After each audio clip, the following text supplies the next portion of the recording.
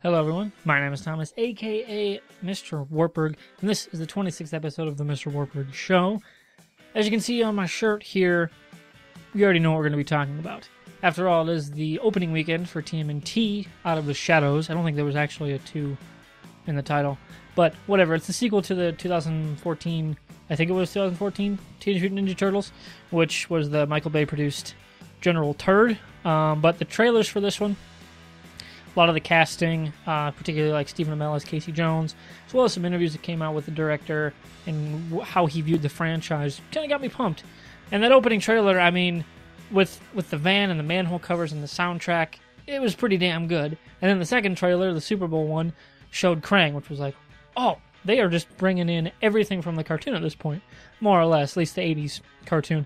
And so I went in, not expecting it to be great, because the first one, there was literally, you had every reason to go in with lowered expectations, and doing so, I still came out of the movie really entertained. It was a lot of fun. I went to it on a matinee because I didn't want to pay full price at the theater near me, when it has the nice seats, since the matinee was cheaper. I went and saw it there, and yeah, it was an entertaining movie, and pretty much everything I thought they would nail, they nailed. What I thought they wouldn't, they didn't. What I mean by that is particularly the Turtles' relationships to each other, which I think were the only redeeming quality of the first movie. That was on display for the entirety of the movie this time, not just a little bit towards the end, like with that elevator scene in the first one where they just start jamming out. I was like, just do that for the whole movie, and you're already on better footing. This movie did that from the jump. You had a much better sense that they were brothers, and that came across really well. Casey Jones was different than the usual version of Casey Jones, but Stephen Amell was awesome, so I'm not going to hold that against anything, because he's Stephen Amell. Though there was one scene where he was talking about how he just had one goal, and I kind of wanted him to say, survive. But I didn't. He didn't. And it would have been, kind of just ruined everything, but God, it would have been awesome. Mostly I just love Stephen Amell, so I'm kind of rambling, because Stephen Amell's awesome. Megan Fox is still just like, why'd you cast her as April O'Neil? And she's not even like doing anything newsy into like the last 30 seconds of the movie. Just like, that's the character. That's her character. What the hell? At this point, they should just make her a spy, because that's all she was in this movie, which is not the character. Sorry, it's not. At least for me. Splinter was awesome. Bebop and Rocksteady, they were awesome. Shredder was actually a human being this time, and not in a giant robot suit with like knives sticking out everywhere. The story was suitably cartoonish, and it is based on a cartoon, so you can't really hold that against it, because it's a freaking cartoon movie, but with CGI characters instead of a cartoon, and it was, like I said, perfectly entertaining movie. And if you like the trailers, if you got the tone of the movie from the trailers, because it definitely is the movie, the trailers definitely, this is what you're getting. If you liked that, you're going to have a good time with the movie. Is it good? Not particularly, but it is fun. And if they can continue the level of improvement from the first to the second, if it gets a sequel, I know it isn't doing so well at the box office, and sequels as a whole this year aren't really doing very well. If they do eke out a sequel, and they can continue the level of like improvement into the third one, we're going to be looking at an actually pretty good movie, I think. If, that holds into a third movie, which, who knows, it'll probably be a new director. There will be a different cast, except for the Turtles, and who knows, it could all fall apart again. But yeah, that's my thoughts on TMNT Out of the Shadows. My other topic for the weekend is something that I thought about making this like the primary and then pushing TMNT to next week. But I ultimately just decided to do it, here in one take. And me rambling, I'm leaving that all in, because I'm not doing second takes today. Game of Thrones is back. Preacher Episode 2 is back. Got family dinner with the bro, because he turned 21 this week. So we're getting this in. So the DC on CW, essentially, and we'll get into a little bit of the CBS stuff, which is now on the CW. I watch pretty much most of my network shows are on the CW, which is kind of weird. You got Supernatural, Arrow, Flash, Legend of Tomorrow, and coming this fall, Supergirl. Now, all those shows are coming back, which I didn't think Supernatural would, plus The 100, which is fucking awesome. And if you're not watching The 100, stop watching my videos, go to Netflix, search The 100, it's the numbers, 100, and you will love that show. Got to get through episode 3, because it's a bunch of younger actors, but they just all of a sudden click in episode 4, and it's just off to the races. It's awesome. Love it. The DC specifically on CW, though, is kind of hitting a new kind of opening up into a new world this fall, and I'll talk a little bit as why that is. But if you're watching this, you probably watched The Flash already, so you know what I'm talking about. So this is more for people who don't usually watch my videos. But the DC on the CW, obviously, The Flash is its, the flagship show at this point. It was Arrow a couple seasons ago, and Season 2 of Arrow still, I think, ranks equally with Season 1 of Flash. But Season 2 of Flash was not as good as Season 1. It was still very, very good, borderline great, but not, the textbook, this is how you do a lighthearted, still emotionally relevant comic book show, for an entire 23-episode season.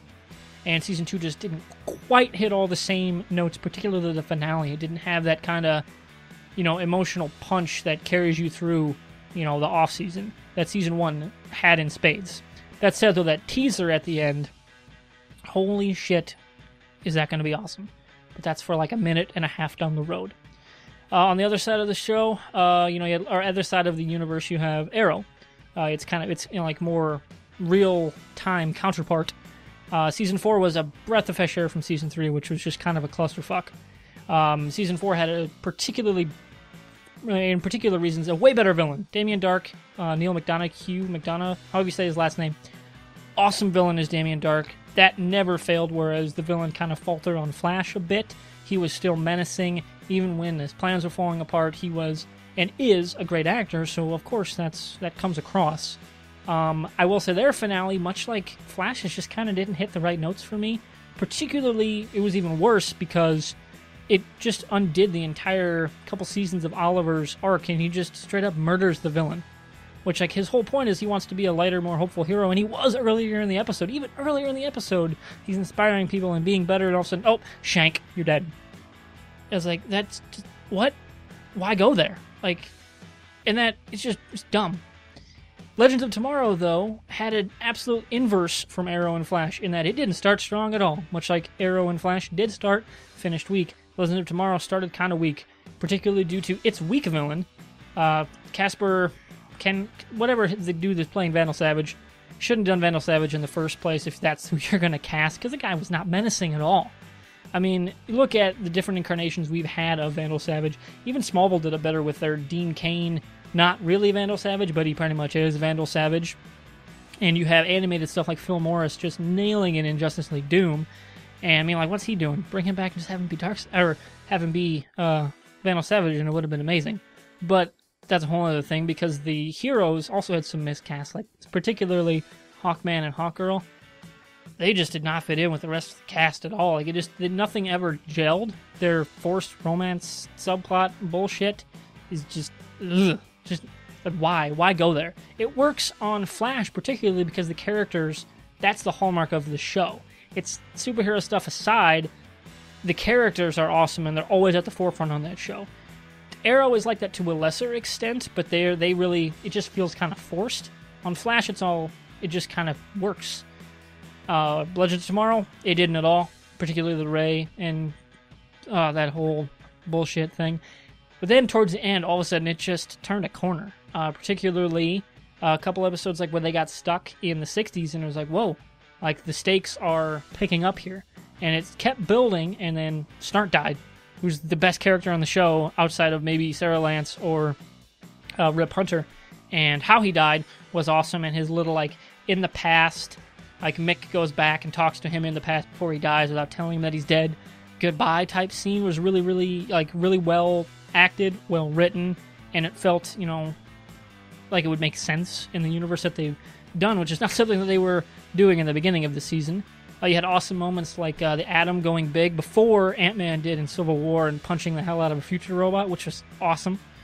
And then the finale, which was kind of a 3 different time periods simultaneous ass-kicking, which didn't need to be simultaneous at all, but it was, because it added some cool effects.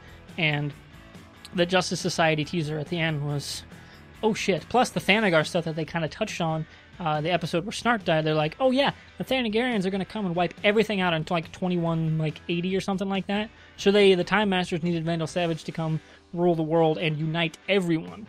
And now Savage is dead, so that's not going to happen, so they're going to have to deal with that Thanagarian stuff, which means, unfortunately, Hawkgirl and Hawkman are going to have to come back. God. I really hope they just kind of have an older version of Hawkman, and it's Michael Shanks. That'd be pretty awesome, because I want to see that dude rock a mace one more time. But the other big thing that, maybe this was longer than a minute and a half from when I last touched on it, and that was how Flash ended. Which maybe all this stuff I've been claiming about how everything wasn't perfect, which nothing ever is, isn't going to mean anything because fucking Flashpoint is going to happen. I don't know how they're going to do it, and I'd assume at like Comic-Con and stuff, we're going to start hearing because that's when they usually start to get into the writer's room and, really start putting together their, where the season 4 or season 3 in this case is going to go. And I'm hoping, from a storytelling standpoint, they do it almost like a mini-series. Like, it'll come out before the Arrow premiere and before the Legends of Tomorrow and before Supergirl's premiere, because she's coming over. And the issue with her coming over is she going to stay a separate reality? Because you have this Flashpoint event going on that, if done right, could end with him, getting his powers back and having to go and stop himself from saving his mom and all that, to kind of touch on the imagery from the season 1 finale. But when he comes back, the world is more or less the same, but some stuff is different, and the biggest difference being Supergirl's now in this reality and always has been. She doesn't remember anything different. He's the only one that does. I'm hoping they do it kind of like that, and the Flashpoint miniseries should maybe focus on Oliver going a more Thomas Wayne Batman route, because he never would have met Barry in season 2 and never would have got the mask, and he never would have been able to make the anti-serum to Deathstroke's people, because he never would have met Caitlin or Cisco.